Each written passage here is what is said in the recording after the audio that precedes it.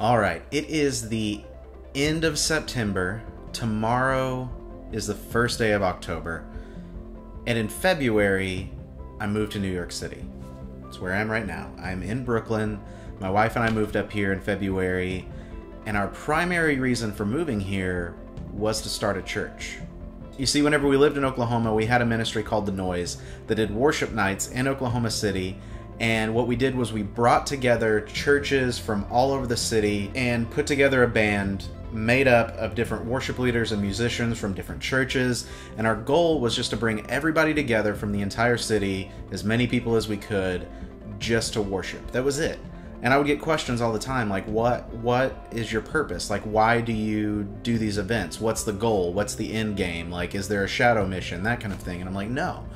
The only reason we're doing this is so that we can worship together, just to bring churches together to worship. Whenever I first felt like God was calling me to do this, one of the main things I felt like he was speaking to me was that churches don't do things together enough, or even at all in some cases. Depending on what denomination you're a part of or what organization you're from, like, you just didn't associate or do anything with other churches, and that's a problem. And the problem with that is we're all supposed to be a part of the same church. We're all a part of the big picture church, not individual organizations or buildings or anything like that, but the big picture church. And so The Noise, the reason behind it was to bring all of those churches together to help us realize that we are a part of the same church, that we do worship Jesus just like the guy down the street. And it doesn't matter what your background is, where you're from, what church you go to, it's not important. What's important is that we all love God, that we all love Jesus, and that's why we got together to worship. So that was my answer to the question. Why? Just to worship. And about 3 years ago, we really felt like this was the direction that we were being moved, that God was moving us out of Oklahoma into New York to start a church here. And I had no idea what that looked like. I didn't know the first thing about starting a church, and I'm not an expert on this thing, but this is what we are here to do. We are here to start a church. And whenever we got here in February, we were full steam ahead. Like, we were doing this thing. Like, we have a YouTube channel for the church, and I'll link that below as well as at the end of the video, and you should definitely check out what we have going on over there. And there's going to be more stuff to come very soon. But we were doing it, and the only thing that we knew how to do, because there were only, and still are, really only 3 of us here, myself, my wife, and our friend Dylan, who you've seen a couple of times on the vlog. With only 3 of us, our idea was like, well, what do we do? How do we start? How do we get this thing off the ground? Well, we had cameras, and we have YouTube. So we started there. We started making videos for YouTube to kind of document the process of, okay, we moved from Oklahoma, now we're in New York, we're gonna start a church. This is the process. This is how it's happening. And we started meeting people and getting involved with other ministries, getting involved at the Bowery. We've met some friends, and it's been great. It's been going really well. And it was going really well up until May. And May was a nightmare. It was the worst time of my life.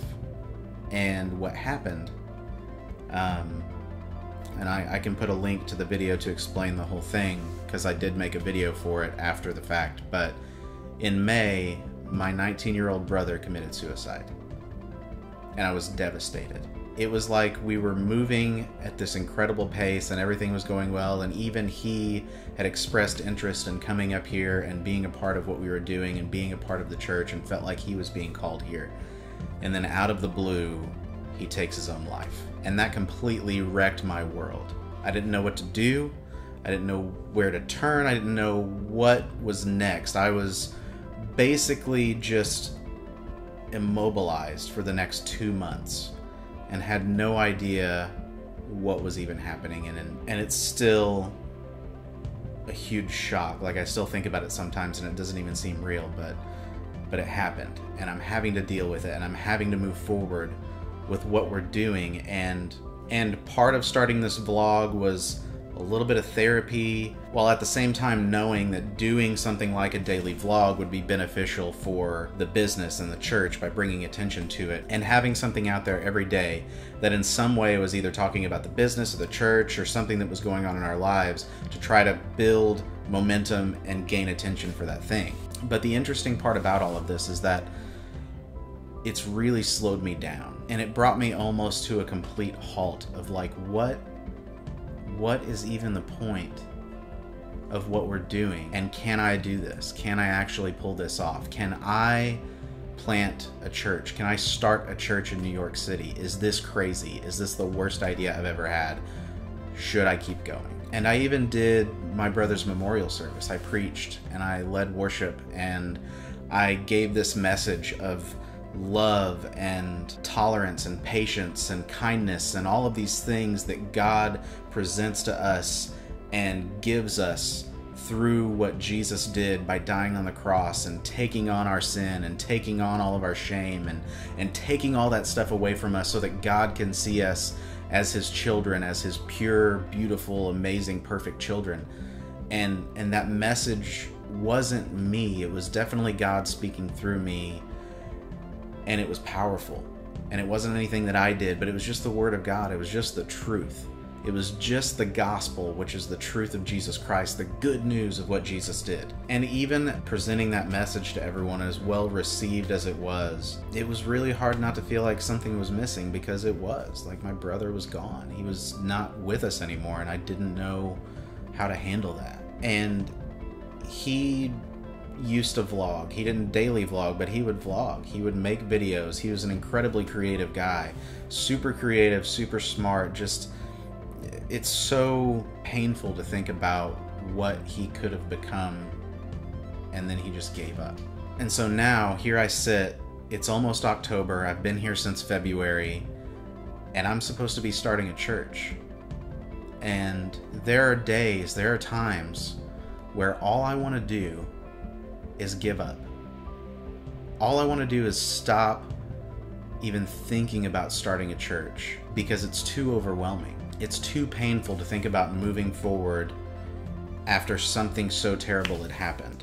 But the beauty of who God is that even in that moment, whenever I feel like giving up and I'm basically telling him I'm done, I don't want to do this anymore, he softly and gently reminds me, I'm here with you. I'm not going to leave you. I didn't call you to New York to start a church to watch you fail. What happened with your brother was not my plan. It was not my will, but I am going to use it to strengthen you, to strengthen your message and your ministry that I'm giving you, and to reinforce that calling that I've placed on your life. And that reminder that he's always here, that he's always right next to me, carrying me whenever I can't walk, and leading the way is so comforting. And it's everything that I need. It's the only thing I need. It's the rock and the anchor that I hold on to that keeps me grounded and keeps me focused on what's supposed to be going on here, and just how important it is for me to not give up. New York City is in desperate need of the love of God. This country is in desperate need of the love of God, the true love of God, the love of God that cannot be taken away, that cannot be stolen, that cannot be removed with anything, the love of God that we cannot be separated from, the love of God that was so big, so great, that he was willing to give his son as a sacrifice and a way for us to come back to him, the love of God that doesn't care where you've been, what you've done, or who you think you are, because in his eyes, you are his child and you always will be, and there's nothing that can change that. And I've been worried about sharing this. I've been worried about opening up on this vlog, on this channel, in these videos, and really telling you what's going on behind the scenes. Because as far as some of you know, this stuff never happened. You didn't know about it at all. But now you do. I'm showing you, I'm presenting this to you, I'm telling you, this is the backstory. This is what's been going on over the last 6 months or so since we've moved here. And this is what has brought us to this place. And it's not going to stop us. It's not going to change what we're doing. It's only going to strengthen our resolve and our desire to push forward, to see this city changed, to see this country changed through the love of God. And all we want to do is show that love to you and everyone that we come in contact with. And I want to encourage you, if you know that love, if you already know that love of God, then share it with those around you. Don't be afraid. So you're about to see some new stuff on this channel. You're about to see more of what's going on with the church, more interaction with people that we've been talking to about helping us out with the church, and more details about what we're doing. And I didn't even intend to talk about this today. This is not what I planned on talking about, but it's what I needed to talk about. It's what I needed to share. It's a reminder for me of why I'm here, and hopefully it's an encouragement to you that your life has a purpose and your life has a meaning, and it's not all for nothing. That there's a reason why you're here. There's a reason that you are who you are. So come back tomorrow. We're gonna have more something going on, more vlogs, more videos, more discussions.